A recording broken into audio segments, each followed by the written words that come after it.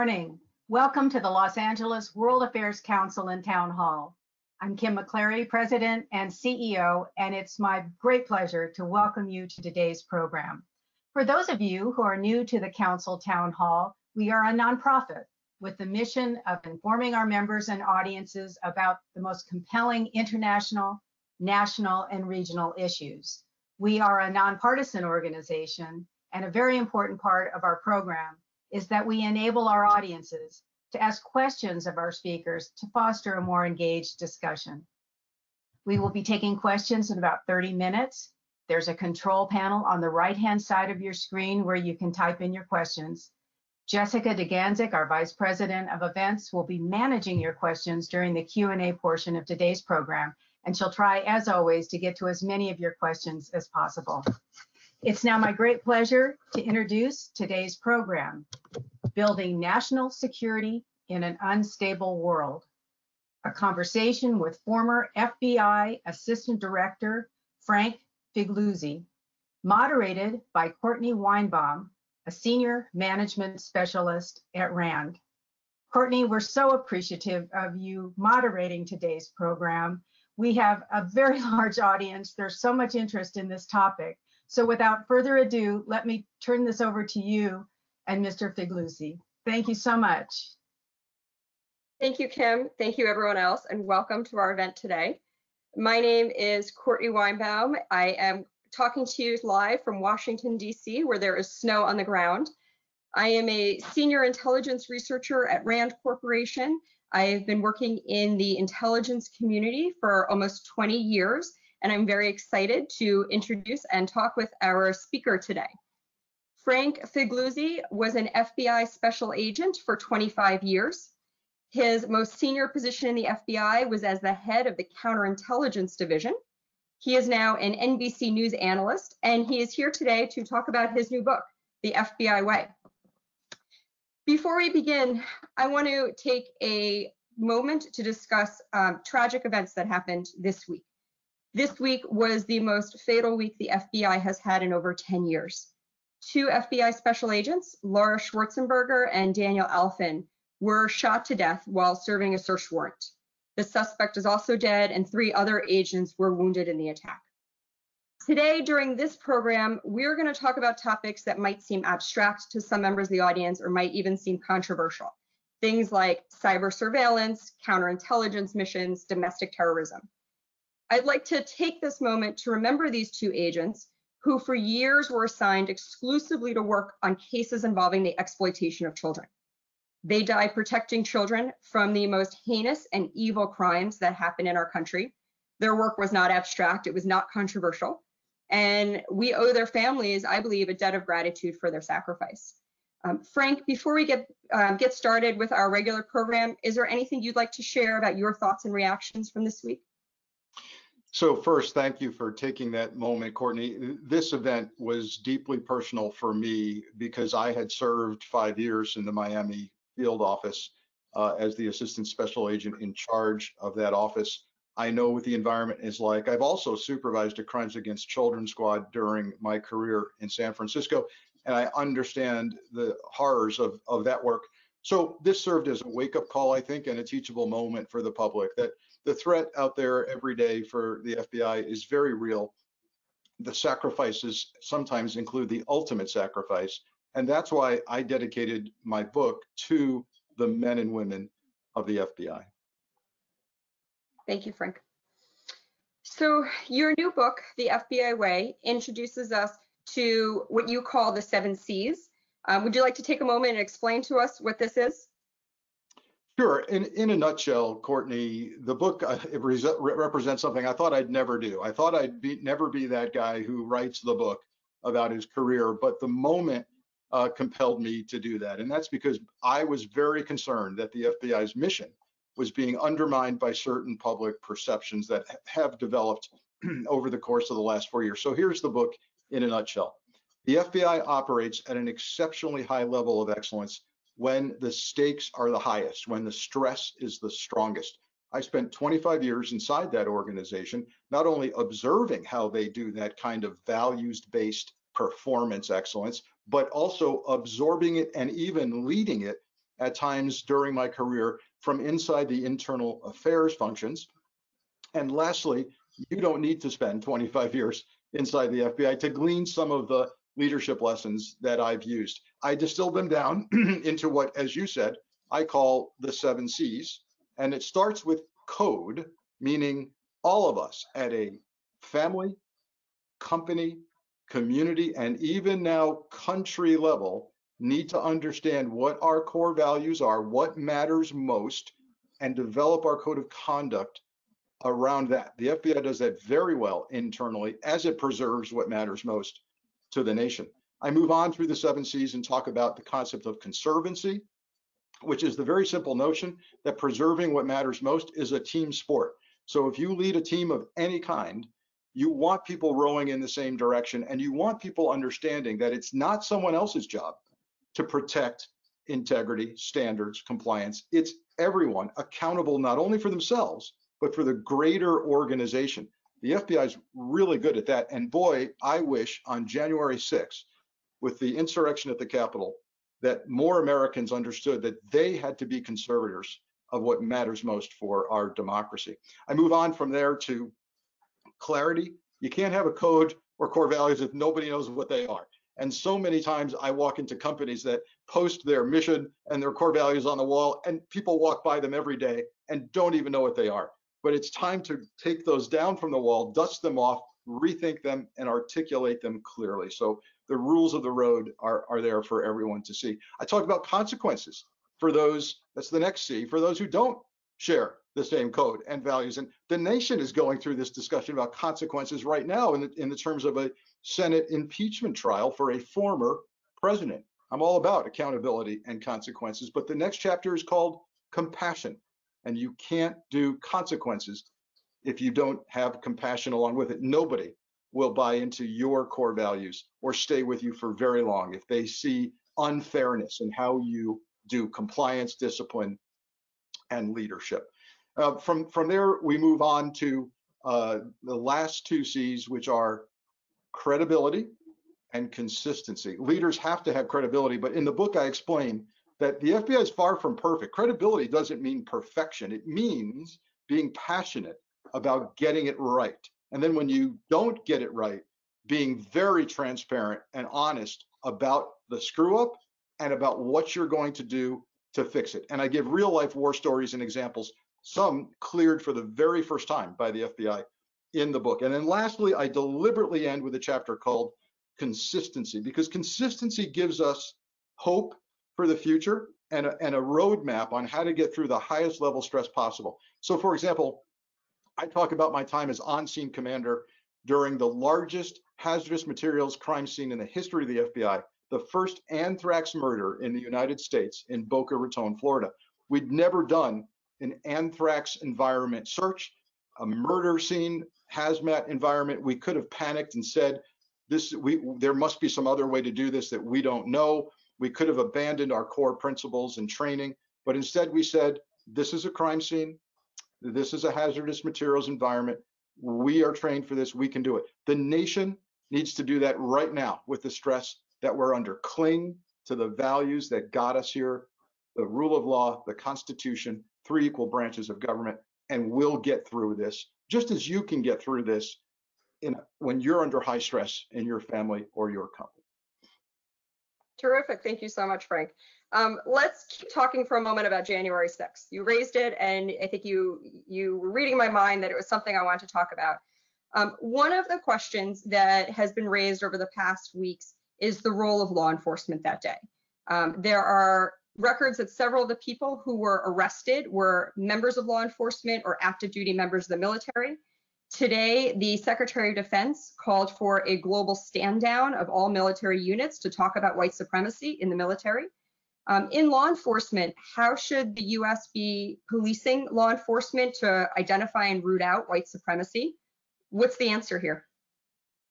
Yeah, this is a complex one, and it's ironic that we're asking questions about law enforcement and military on 2 levels, aren't we? With regard to the insurrection, we're first saying, what happened with regard to law enforcement planning, response, military, National Guard, deployment or not. We need to ask those hard questions and get truthful answers to those. And then on another level, as you mentioned, we're now saying, wait a minute, there were participants, even leaders in this insurrection that look like they came from the ranks of active duty and former law enforcement and military. So how did we get here and where do we go from here?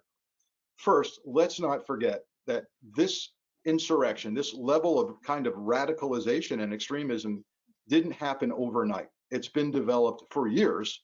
And in fact, you could say there are threads of this dating back a century or more in the history of our nation. However, let's look at some things. We've had a president for the last 4 years that cultivated people who had power and authority. We had multiple Cops for Trump rallies in the campaign posture of the Trump and Pence administration. We had one here a couple of times in the town I live in, highly attended by active duty law enforcement. We saw the Border Patrol Union at a Rose Garden ceremony where Trump accepted his nomination of his party, cheering in the back of that Rose Garden crowd for their guy. These are active duty Border Patrol agents.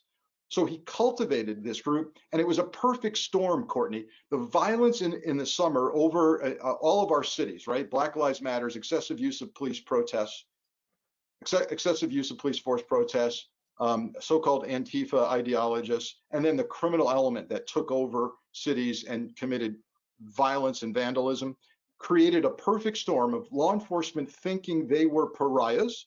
They were being pressed more than ever before and hated, facing violence like we haven't seen since the 60s in the Vietnam War protests. A president who's cultivating them. I have your back. Go ahead and do what you need to do, right? And we had this kind of recipe for radicalization. So how do we get through this?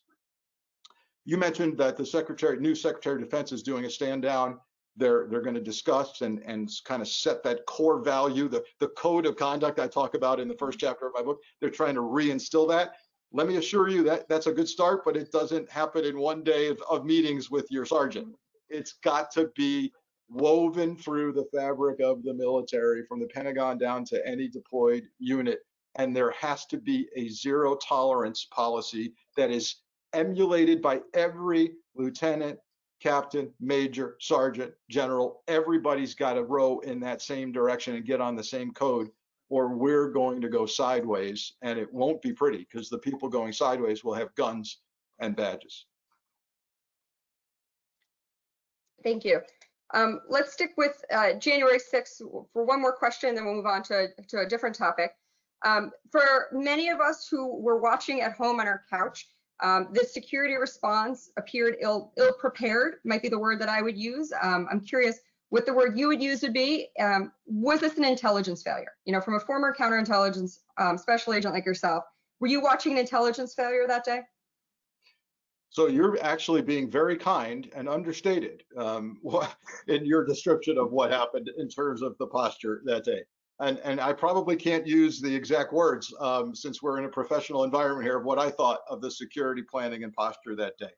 Mm-hmm. We need hard answers and we need hard questions answered and truly independent commission. But here's what I saw on that day. I've been saying that was not so much an intelligence failure, but rather a failure to act upon available intelligence. Because you and I, sitting at home for about 2 weeks prior to the insurrection, if we were savvy enough, could have followed the planning for this on social media in both public and private chat rooms of violent extremist groups and organizations. I even saw a discussion of, quote, how to overwhelm the Capitol Police. So, you know, there were even travel plans of buses stopping in various cities up and down the East Coast in order to get everybody to DC. So was the intelligence there? You bet it was. Now, there are colleagues of mine at FBI who take issue with that and say, well, wait a minute. How do you possibly monitor all of that, and lawfully, by the way, and we need to get into this discussion. And then how do you differentiate between the aspirational, the guy sitting on his couch eating potato chips saying, boy, he wishes Nancy Pelosi were dead, and the guy who's going to actually act out and hurt somebody? And that is a daunting task that they're still trying to get their hands around. And with current tools and laws or lack thereof, it's virtually impossible. But here's what worries me the most about that day. We know that the FBI shared their intelligence concerns throughout the region, including with the Capitol Police. We even know that the Capitol Police Intelligence Unit prepared an extremely concerning analysis to their hierarchy and said, we think bad things are going to be happening and we are going to be the target. And yet we saw a posture of some barricades and some cops in their usual daily patrol uniform. No real hard perimeter, no tactical teams on standby, nobody defending the inner perimeter of the Capitol. Even Secret Service showed up with their usual security detail for the vice president that day. No tactical teams for them either.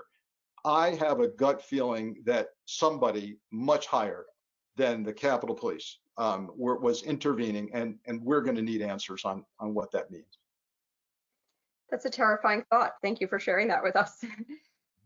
Many members of our audience today may hail from the tech sector. So let's talk about technologies. You've alluded to some of them already. We can create a list of things like ubiquitous cameras and microphones, Internet of Things technologies, 5G as it's deployed nationwide, artificial intelligence, including applications like facial recognition and other applications.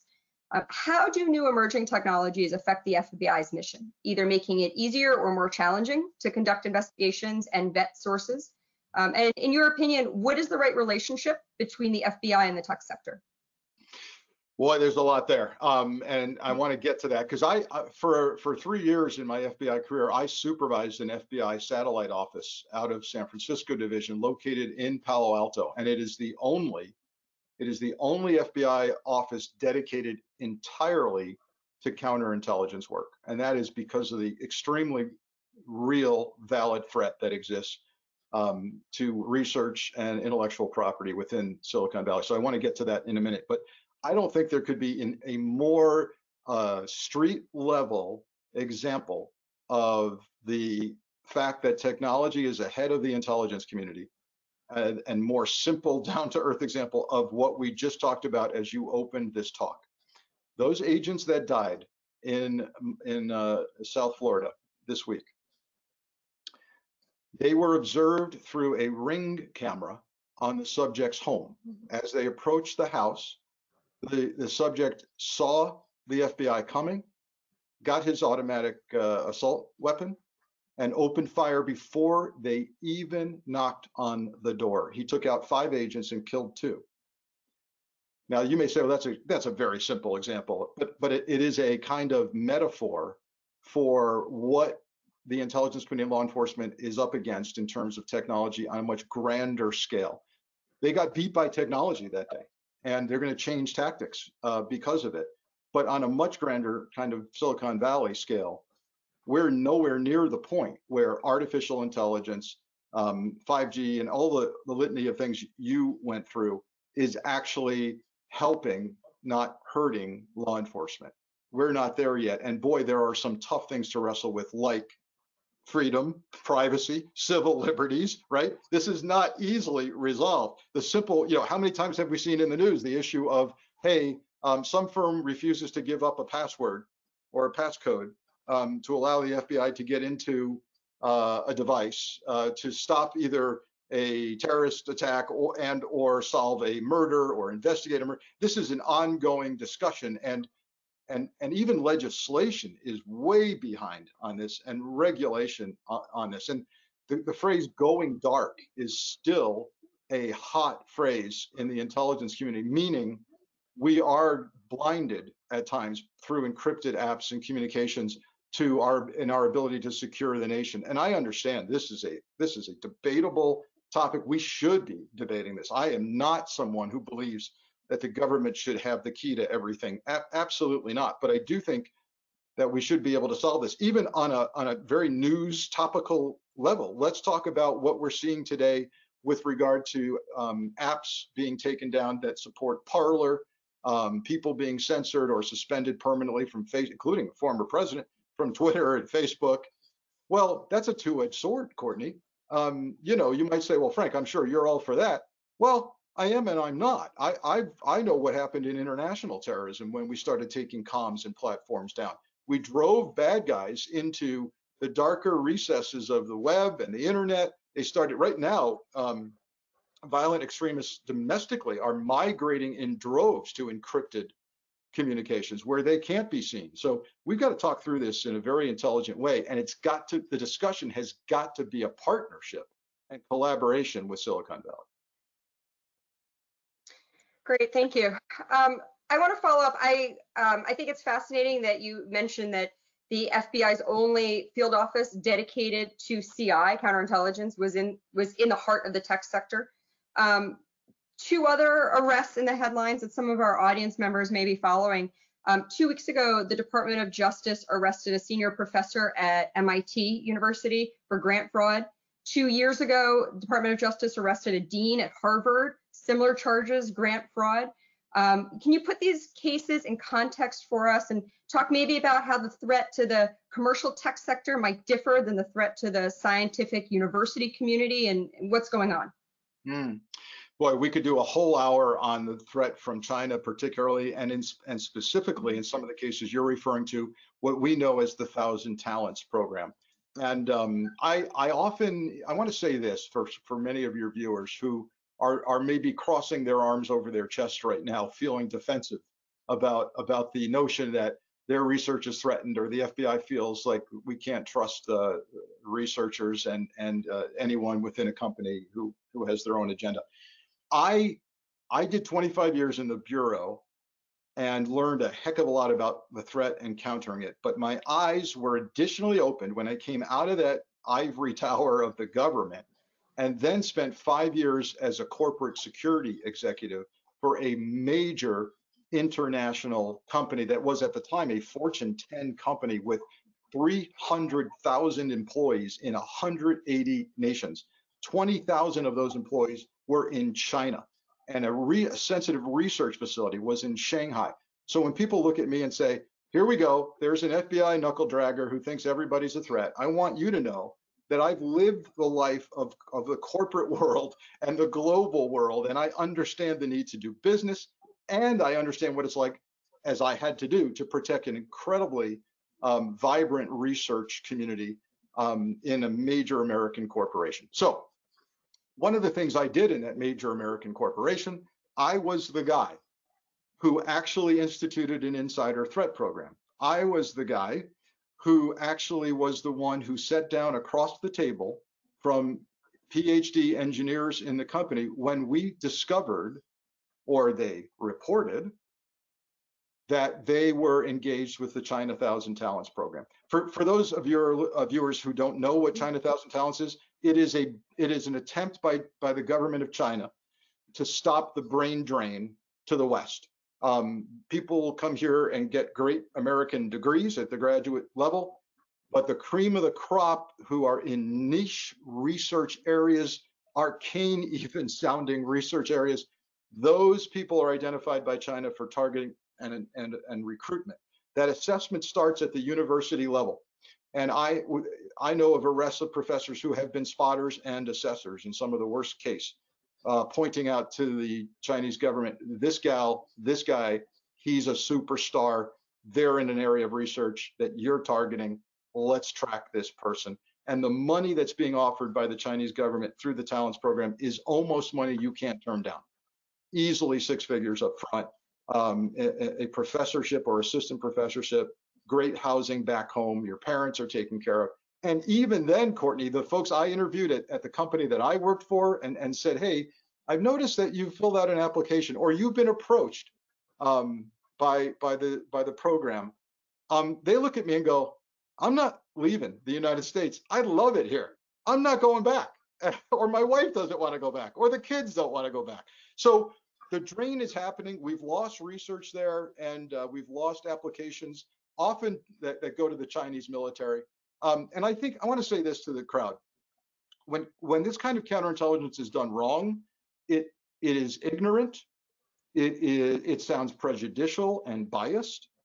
And it doesn't treat the scientists and engineers as equal partners and stewards of what they do. When it's done right, it is informed, it It provides defensible data to the research and and engineering and science community that shows them specifically your work that you worked on last week is being targeted for this reason, and the person you're dealing with is actually co-opted by the intelligence service. Here's the data, here's the threat existential to your job and this company or this university project. And then the light bulb goes on. That was when I had the most success in the corporate security world, was when I got people in a certain critical area of research. I showed them the applications. I showed them the targeting from the intelligence community, showing that this technology and them personally. And then I started, asking for things like show of hands. How many people got this email that I have up on the slide behind me, offering them $400 for consulting? Hands would go up. I got that email. Yeah. Guess what? That's a front operation for a foreign intelligence service. So we have an obligation in the intel community to get our act together and do our homework. But I think scientists and engineers need to also understand they play a role in defending what could be an existential threat to what they do. So you're kind of describing, if I'm reading between the lines, the need for maybe different nuances of skill sets, better outreach, engagement, and communication skills, for example. And one of my questions I was going to ask is what you think the FBI special agent of the future looks like. What are the future skills special agents will need? My understanding, and correct me if I'm wrong, is that all special agents go through the same training. So whether you're going to be working in counterintelligence or counterterrorism or more traditional areas of violent crime, there aren't specialized training skills. Should that be the case? Should that change? Yeah, so that's not entirely accurate.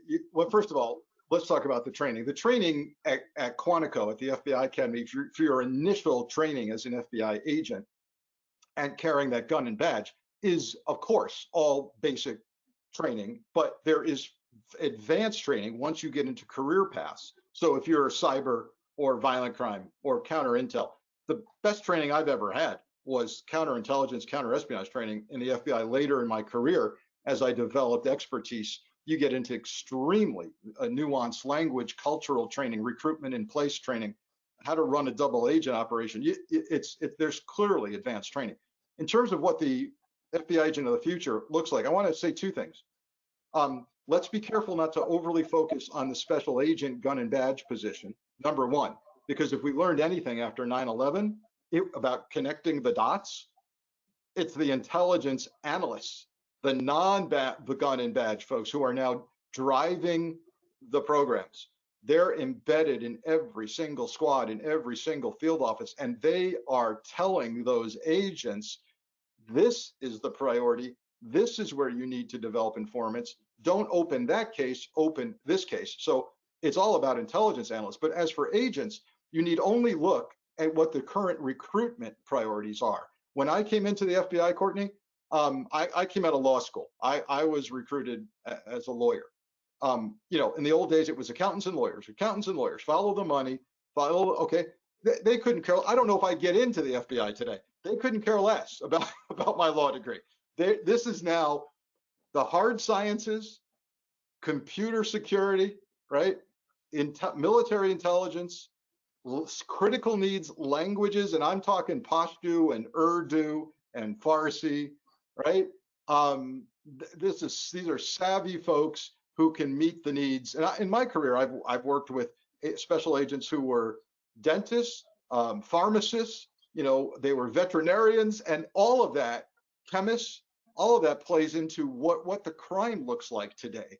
And how do you work a complex healthcare fraud case if you have no clue what healthcare fraud billing looks like or what cancer treatment looks like? It's complex stuff, which is why today's FBI recruits mostly have advanced degrees. Interesting. Okay, I have to update my my experience or what I thought. You were in the Bureau during 9/11, after 9/11. You saw the creation of the Department of Homeland Security from the FBI. You saw the creation of the National Counterterrorism Center. I'm curious, in your opinion, is the U.S. doing enough today to implement a Homeland Security strategy that merges national security, foreign intelligence, and domestic security? where do we stand if you were giving us a report card, and what do you think should happen? Okay, so the short answer to your question is no. I don't think enough's being done for an overall strategy. And I quite frankly and openly say that the creation of DHS after 9/11 was understandable, but it was a knee-jerk reaction.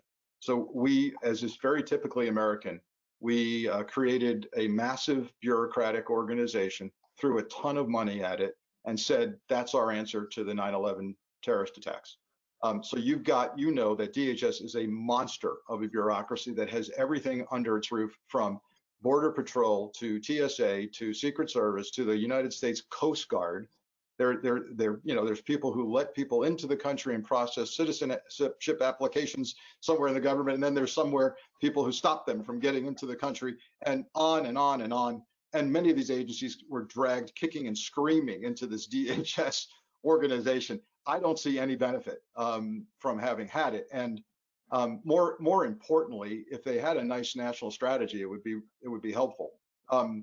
So what we really need right now is a plan to deal with what has been called by the FBI director repeatedly the #1 threat to the country. So if you look at the reaction to 9/11 and the great story that we have not yet had a major act of terrorism on U.S. soil since 9/11, international terrorism, it's not the story of DHS. And I hope I'm not offending anybody at that organization. And if they have evidence to the contrary, I'd love for them to show it. But what it is a concerted effort by the government using law and investigative techniques to get inside the heads, meaning the chat rooms, the websites, right? And prevent this from happening. So yeah, DHS, not a big fan. DNI, let's talk about the DNI, who's supposed to be coordinating the intelligence plan for the government. Better success rate, but quite frankly, how would you like to get the job of saying, hey, you've got about 16 or 20 intelligence agencies that you oversee the budget for, but you don't have any direct authority to tell them what to do, nor do you really establish their budget. But you can suggest that they collect this intel and report this intel, and you can tell the White House about what they find. That's a recipe for disaster as well. That's not leadership. So we've got to set people up for success. And the DNI coming in now, Avril, she's incredible professional. I'm excited about her entering the picture. But what I'd really like to advocate, Courtney, and I'm going to get up on my soapbox, is how about we do what we have on the international side. We have an international terrorism law that makes it illegal and sends you to prison for 20 years to life if you commit an act of terrorism associated with an international cause. I find it fascinating that we have a definition on the books in the US Penal Code of domestic terrorism. It looks an awful lot like the definition to international terrorism, but guess what? We have no law against it. It's the only criminal program in the FBI where they can investigate you for it, but they can never charge you with it. There's no such law. And in fact, that's why you're seeing, for the insurrectionists, you're seeing initial arrests for things like trespass, theft of Nancy Pelosi's podium. What's that? And does that reflect the gravity of an insurrection? When you commit bank robbery, you get arrested not for trespassing in the bank, you get arrested for a serious federal crime called bank robbery. It's a crime against the federal government because they insure the money you stole. On January 6th, people tried to steal our democracy and we're arresting them for trespass? Let's get a law in place that allows us to have consequences that match the crime. Terrific, terrific argument. I'm going to ask one more question, and then I think we're going to pivot to some audience questions from Jessica after that. This one, I kind of like to get personal. I really want to know what this was like for you. You were serving in the FBI at the time of Robert Hansen's arrest for spying for Russia. He was the most senior FBI official ever to be charged with espionage, as far as I know. You can correct us. You describe him in your book. He obviously violated every one of your codes. On a personal level, what was it like when you learned about Robert Hansen? What was that experience like for you? Well, first, it was personal because, as I describe in my book, Robert Hansen had been my boss, my unit chief for 1 year I was a young entry-level supervisor at headquarters after I had left the field for my first promotion.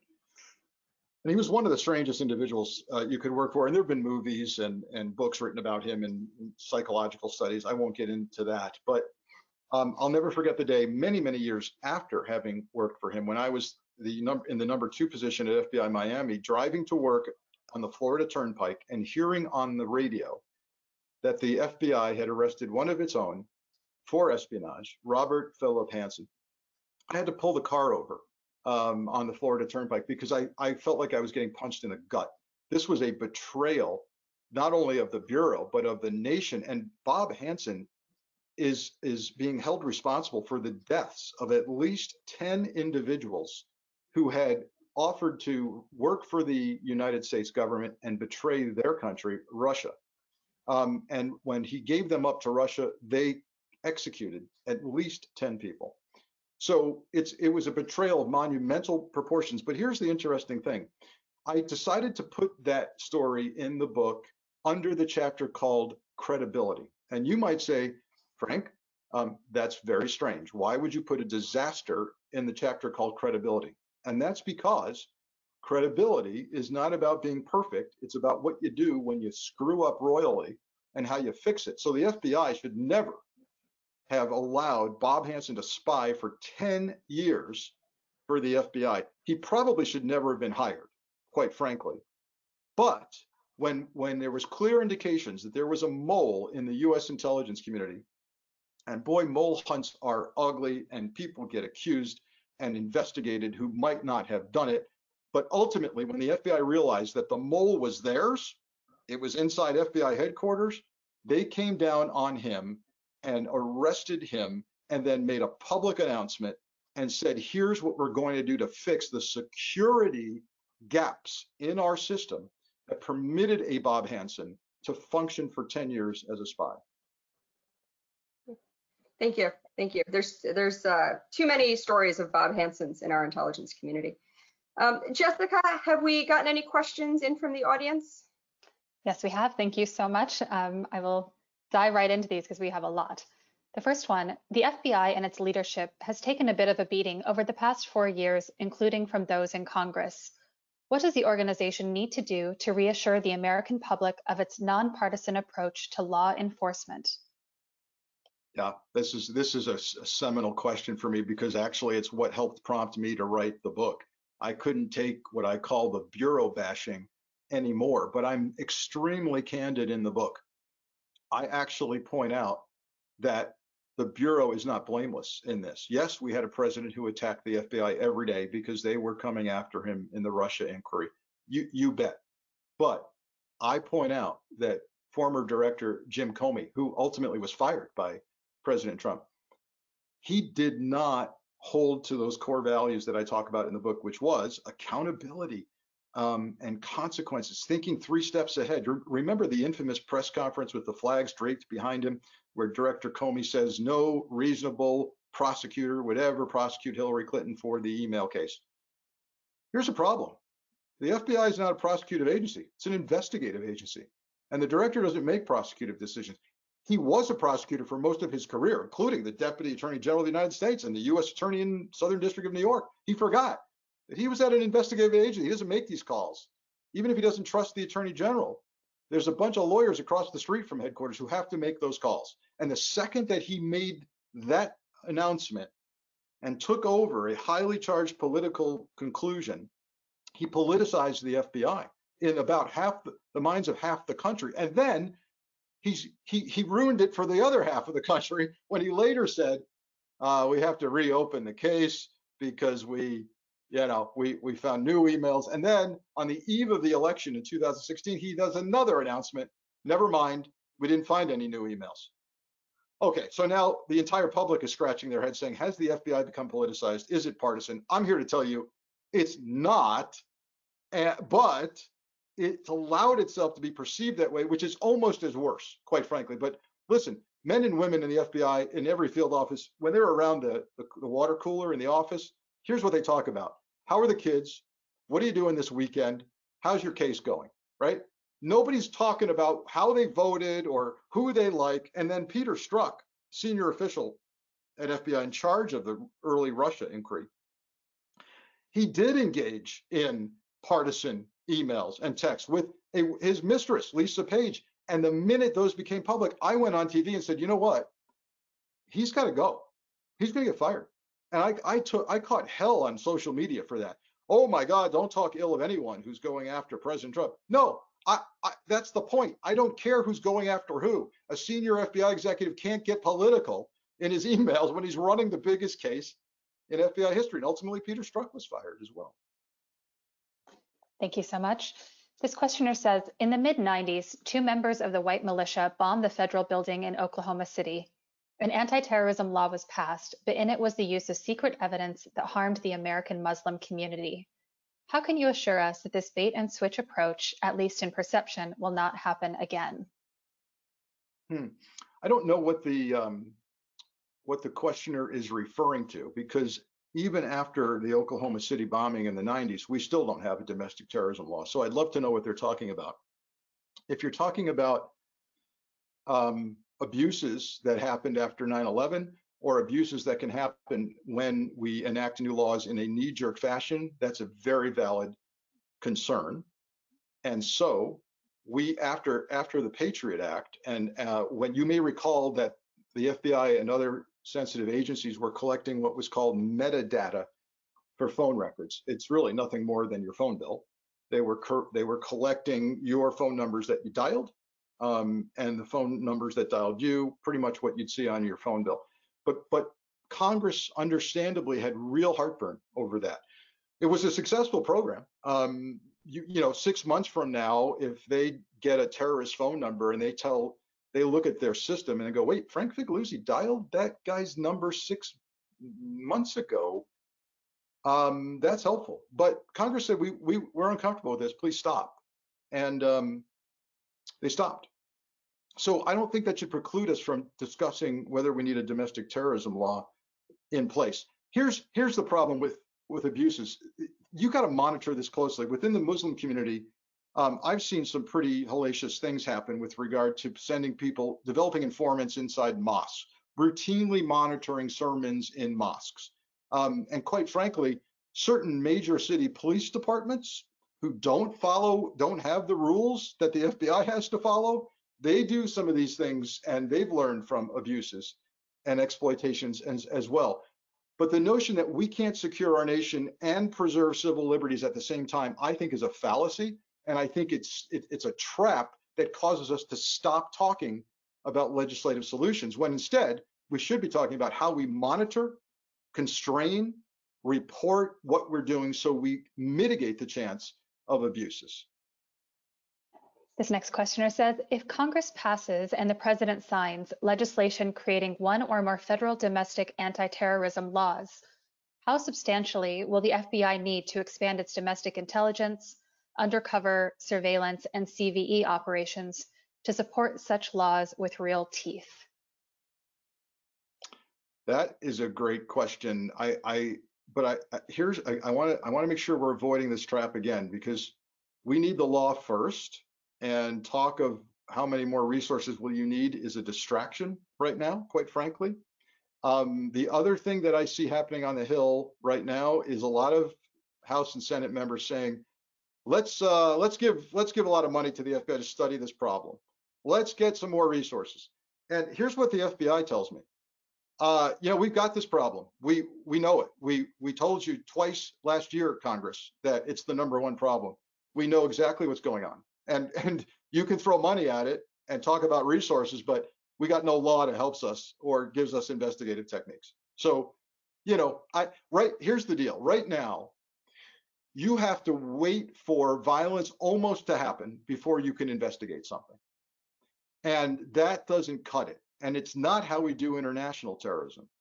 In international terrorism, because we have a law, we get in so much earlier in the process in a proactive preventive mode. We're in that chat room. We've got court-ordered wiretaps on bad people talking about violent things. Look at the Walmart El Paso shooter. Young white kid from Texas. He's in a chat room with like-minded people talking about the brown invaders, and how he'd like to hurt the brown invaders, which is a Trump reference to Mexicans, by the way. Well, I have ACLU friends who say, yeah, that's fine. Look, he's going to get executed in Texas. He committed murder, mass murder at the Walmart. You don't need a law. And my point is, no, you've just proved my point. He had to massacre people at the Walmart before the law kicked in, right? That's not how it works in international terrorism, where the cops would have been in that chat room because he's chatting about violence. But right now we have to wait for bad guys to come to the FBI and say, hey, I'm worried about my friend. The plot to kidnap Governor Whitmer up in Michigan with a militia group, you know how that started? It started with a militia group member saying to law enforcement, hey, these guys are scaring even me.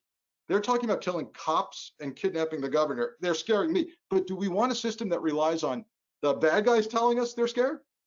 I think not. I want to ask a follow-up here, Jessica. I think this is an excellent question, and it's a topic that, I'd love to spend an hour talking with Frank in my living room about this topic. The questioner who talked about being part of the Muslim community, I mean, has identified some real fears that people have in this country. We know that the FBI monitored Martin Luther King Jr. I mean, we're at the beginning of Black History Month. We know that our country does not have the best history of how we choose who we're going to surveil. Frank, you brought up a great anecdote earlier in the hour where you said, how do I know that that guy sitting on his couch who says, I want to behead Nancy Pelosi, is it just talk, or is he actually going to go out and try and behead Nancy Pelosi? What would the investigative line be? Is the FBI going to monitor every crazy uncle that we have out there? How would they decide where to draw that line? Yeah, this is a healthy discussion that we need to have, all of us need to have. So the crazy uncle is not of interest to the Bureau until the crazy uncle starts talking about violence. So if the crazy uncle says, I wish Nancy Pelosi were dead, that's not going to rise to the level of federal interest. But if the crazy uncle says, me and Jim Bob have got some guns and we're looking at travel to DC, that's a different story. So the FBI has neither the lawful authority nor anywhere near the resources to want to look at every crazy uncle and their rantings. The question I have is, do we have the tools so that when that violent talk is happening, that we can get in there early enough to number one, see it or hear it happening? When someone reports their crazy uncle to us and says the magic words that violence is coming, do we really have all the tools we need? And if it happens and we can't stop it, are they going away for trespass or assault, or are they going away for domestic terrorism because they were trying to use violence to coerce or intimidate the government or a civilian population because of a political ideology? It's a thin line, and the word ideology is fraught with angst for people. No one wants to police ideology or thought, absolutely not. But we need to link it to violence. And yes, you mentioned, and yes, we're in Black History Month. You mentioned the exploitations and abuses of J. Edgar Hoover, who thought he saw a threat with Martin Luther King, but let's be realistic. Maybe there was some evidence of, that we still learn more about funding concerns, everything, but let's get to the bottom line. Martin Luther King was viewed as a threat by Hoover because there is a racist element in that thinking. And people who look different than us, are seen as more threatening. Look at the security posture in our nation over the summer with the Black Lives Matter movement. And cops in riot gear and shooting rubber bullets and pepper bombs going off, and a National Guard being deployed, and talk of the president putting active duty boots on the ground. And then look at the intelligence that showed violence was going to happen on January 6th, and look at that response to a bunch of white folks who were going to protest and perhaps breach the Capitol. Very, very different. And you can't ignore that anymore.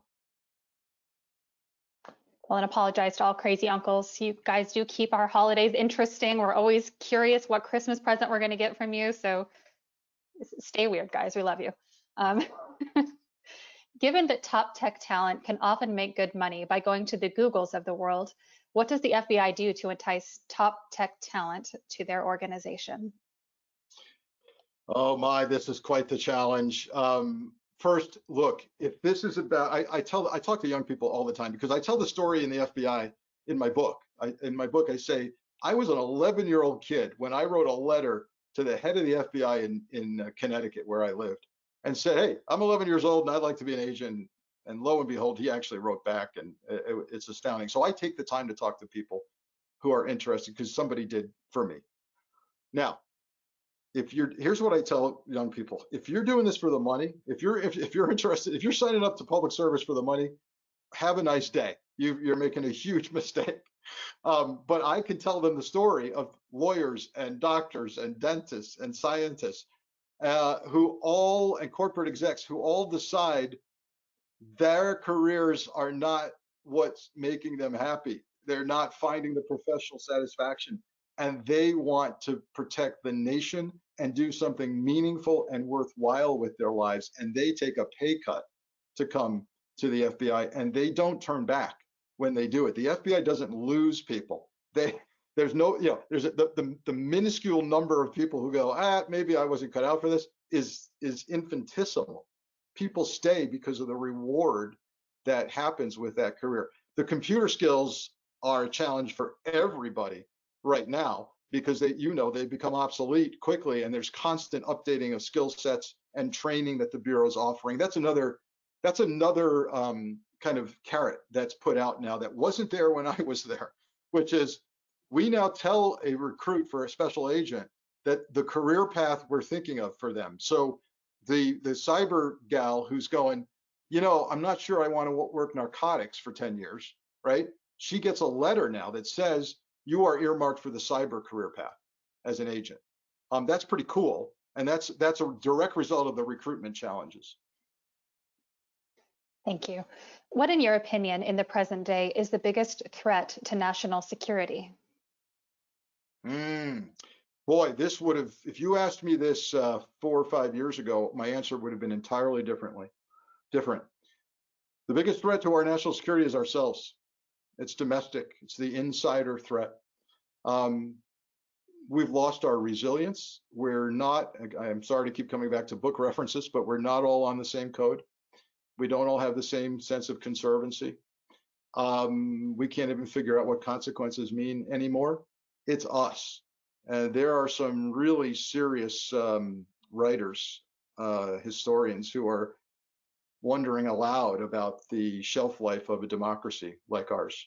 So it's us. We can beat back the China wanting to dominate militarily, Russia wanting to hack everything and screw us up, and boy, do they. But bottom line is we've helped screw ourselves up too. And we've learned that we'll fall for just about anything if we don't stand for something. So sadly, it's us. That's the threat moving forward.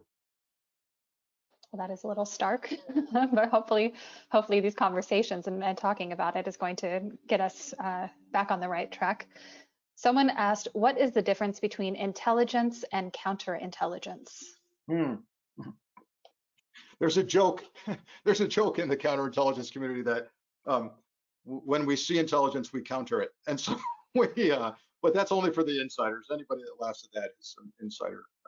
So look, counterintelligence is the effort to detect, deter, and defeat the work of foreign intelligence services operating against US interests. It's spy catching, it's not spying.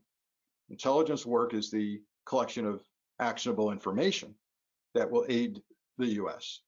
Counterintelligence is catching those who are collecting against us and working against the United States. Thank you so much. This will be my final question, then Cortney, I'll turn it back over to you. With regard to cybersecurity, counterintelligence, et cetera, what is the difference in responsibility among the CIA, NSA, and FBI? Right. CIA is that collection agency. They vacuum up information for a living that can assist the US in its mission and its national security, and they target it. And every year, the intelligence community has shopping lists, intelligence collection lists that task every member of the intelligence community with this year's hot priority collection targets. They do it almost entirely overseas, and so that's the CIA remit. I'm oversimplifying, but that's it. NSA is a major part of the intelligence community, and without getting into classified discussions, they are highly technical and collect electronically against specific targets. They do it extremely well. I wish we could tell the American the story of how good the NSA is, how much they've supported me in my career. But you know, when you hear people say, I'll give you an example. I'm not going to be able to attribute it directly to the NSA because I don't actually know. But for those who have ever read the first volume of the Special Counsel Inquiry, Robert Mueller's report, which is dedicated, that first volume is dedicated to the Russia collusion question. You know that the Special Counsel indicted 24 Russians for spying and hacking into the DNC and for social media propaganda. He indicted 12 actual GRU Russian military intelligence officers by name. And if you read the details of that, you see he names times, places, addresses, keystrokes, at time of day in Russia when they did the hacking and how they did it. That's not coming from guessing. That's coming from a highly technical capability to collect on a very adverse target. Name, date, place, location, keystroke. That's astounding work. And some of that work happens at the NSA as well. The FBI wears 3 hats now. It's a law enforcement agency with power of arrest. It's the counterintelligence agency of the US government, catching spies. And it's also a part of the intelligence community, and they do collect intelligence in the United States. You say, well, wait a minute, like a mini CIA in the US? Yeah, there's not only a counterintelligence division in the FBI, which I headed, there's an intelligence division in the FBI that collects. And so I can tell you some astounding stories of collection inside the United States that aided the war fighter overseas. So imagine recruiting somebody in Minnesota that tells you that bad actor terrorist, maybe his uncle, maybe his crazy uncle, is at this time and place at this location overseas, and the Pentagon goes, oh my God, he's one of the targeted top terrorists. That's an FBI source. We've collected intel. We've targeted a terrorist, hostile combatant. The Pentagon takes that guy out with a drone. That happens in the FBI. Well, thank you so much. This has been a very fascinating discussion, and I hope when things open up, we can host you out here in Los Angeles. And Cortney, we can get you a little bit warmer than you're dealing with right now. So thank you so much. Thanks everybody for joining us. It was a great discussion. Absolutely. I have a whole list of questions we never got to, so it would be great to finish this another time. Thank you so much, Frank. Thank you to the Los Angeles World Affairs Council for hosting us. Kim, I will turn it over to you to wrap us up for today. This was such a terrific conversation. Thank you both for your expertise and your time. And Frank, thank you so much for your service. I think this was illuminating for all of our audiences. So thank you so very much. Thanks for the opportunity. Thank you. As a reminder to our audience, our live streams are being offered for free as a public service. Your generosity in providing donations also supports our live stream outreach to our public high school students. Our next high school program is on the Digital Learning Lab at the University of California at Irvine. It will convene February 12th. So please help us keep these live streams going by texting the word GIVE to the number on the screen. I also have a great update on our Bill Gates program on February 19th. He will be joined in conversation with climate change activist, philanthropist, and award-winning actor Don Cheadle. Next week, politics in the time of coronavirus on Tuesday, and on February 10th, LA's newest threat, COVID-19 mutations, with top medical experts at Cedars-Sinai. So please go to our website, lawacth.org, register for upcoming programs, become a member, make a donation. Please stay safe, stay informed, and we'll see you next Tuesday. Thank you all.